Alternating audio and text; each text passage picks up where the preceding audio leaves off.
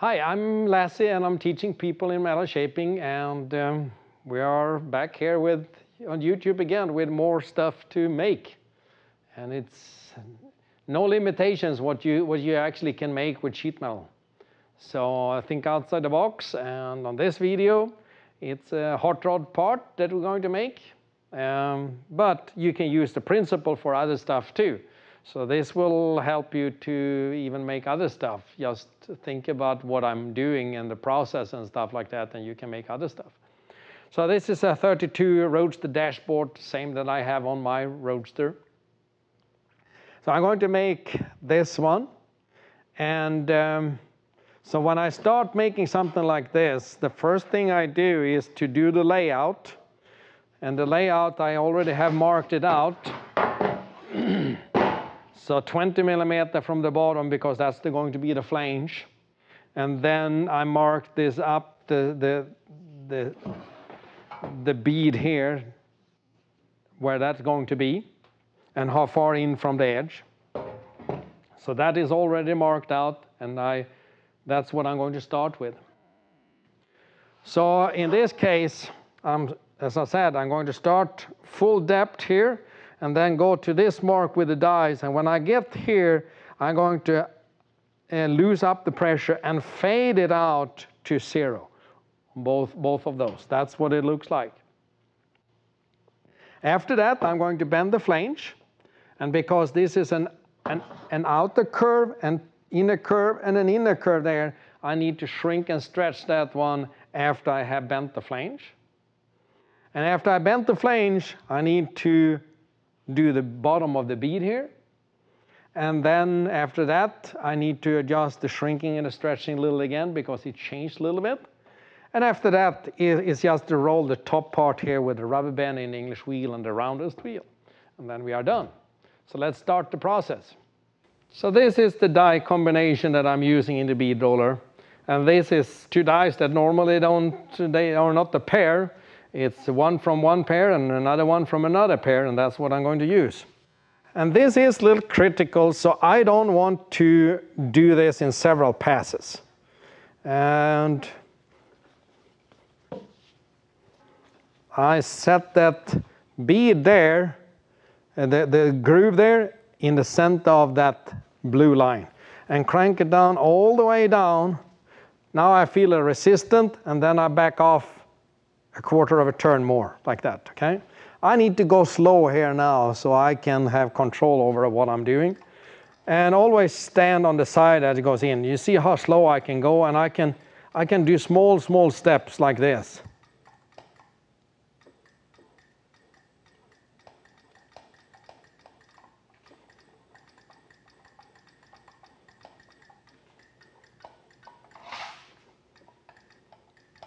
And pretty soon here I'm going to go into the straight part, and I keep this blue line 90 degrees to the machine. And then I go there, like that. And I hold this with one hand now, and when we get to that mark, I'm start loosening this up a little bit.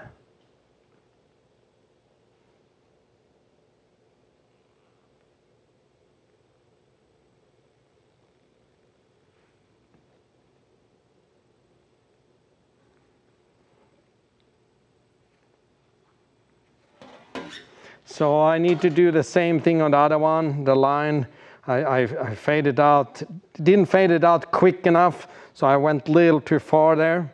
But that's okay if I do the same thing on the other one.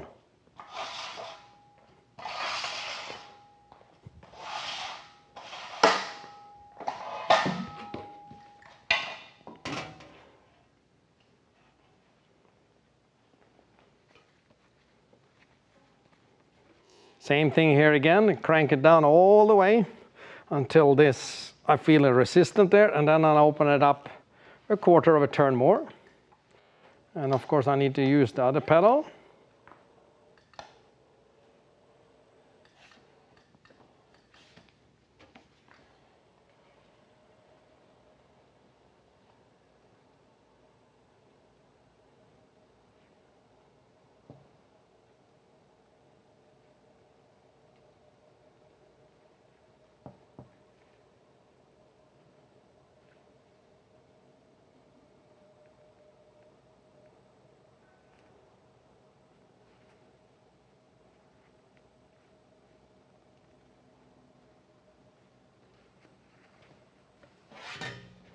And I went a little further on this one as well.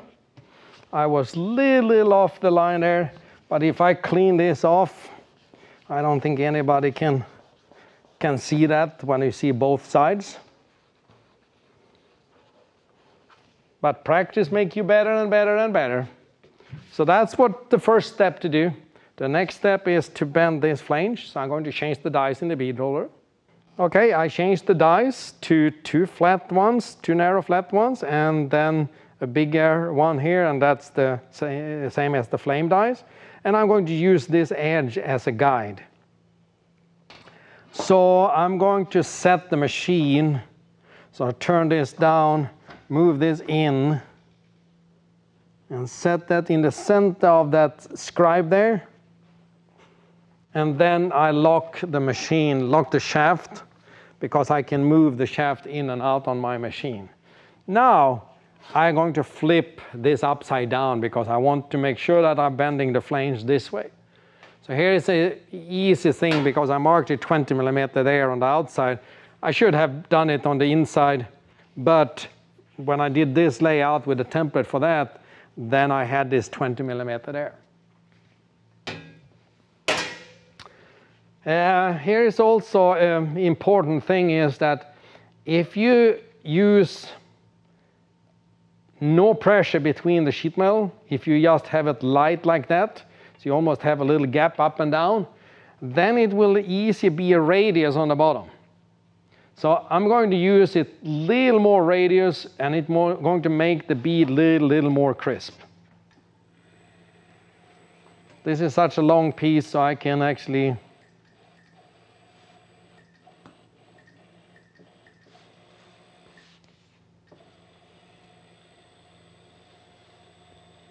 and I focus on that point all the time when I'm feeding it in there. If it's right that goes in there, it's going to be right that comes out. If it's wrong there, it's going to be wrong that comes out.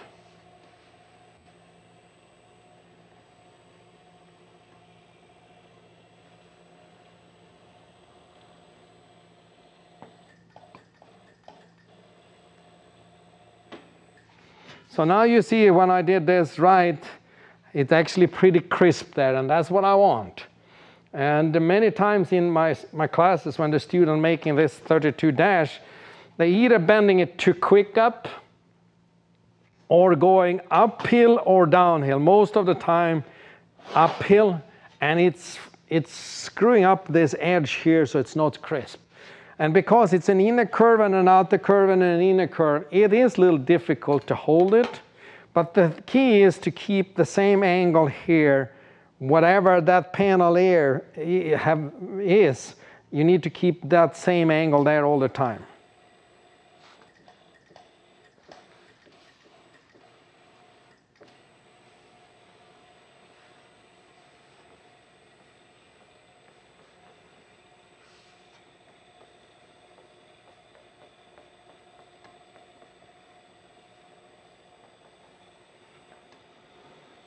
So if I try to bend it too quick, it will be a radius down there instead of a crisp corner.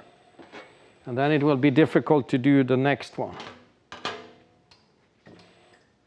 I adjusted the pressure a little more because then I give me a little increase or a little crease in there, so it's actually a little more crisp. It helps me to have it a little more crisp.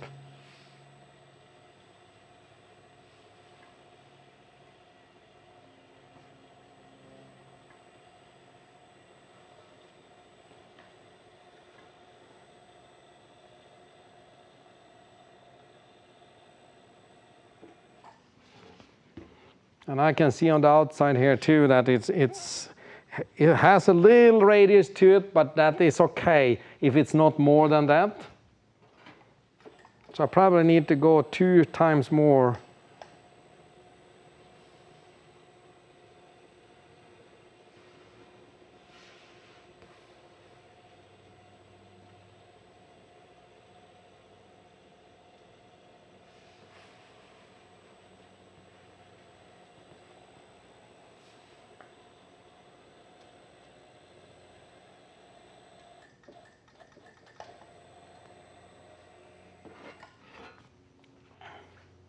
I think I can leave it for now. But you see now how this looks like. This should be flat. And that has to do with an inner curve, two inner curves, and an outer curve. It was cut in two inner curves and one outer curve. And that makes this thing. But I need to shrink it so it's flat to the table. And you see this one. Put the tape measure here between there so it's the same height, so this is in level. And now you see that this rocking here and this flange need to be shrunk. And here I need to stretch it because it's curving this way. So I need to work on the whole length actually, except for the last part on both ends. So let's go over to the small shrinker and stretcher and work on this. So when I'm using the shrink and the stretcher, I must remember that I can't go all the way into the jaws, because then I'm going to make the whole thing shorter. I need to be in maybe half of this width of this flange or 3/4 of this flange, but not all the way in. Then I'm going to screw up the panel. So I'm starting light here.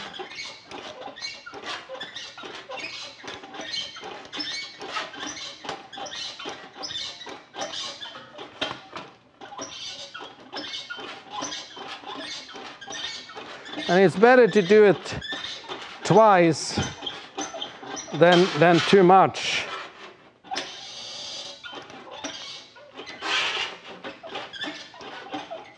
And you can already see here that 2 spots here that the shrinker bite a little too much. So I need to go and stretch those part out there. Light, stretching it out. And that's the good part with the stretcher or shrinking the stretcher, because you can regret.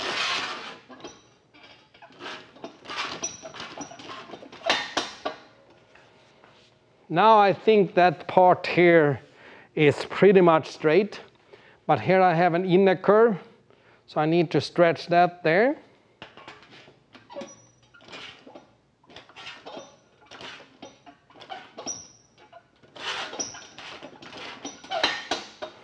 And I need to stretch this part here as well.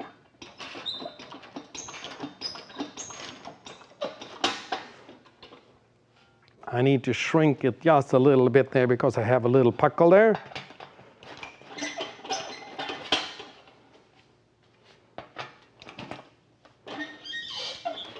To get rid of that puckle there, I go in with a light pressure, but I go all the way in with the jaws just to get rid of that. So now let's put this on the table again now and see where we are.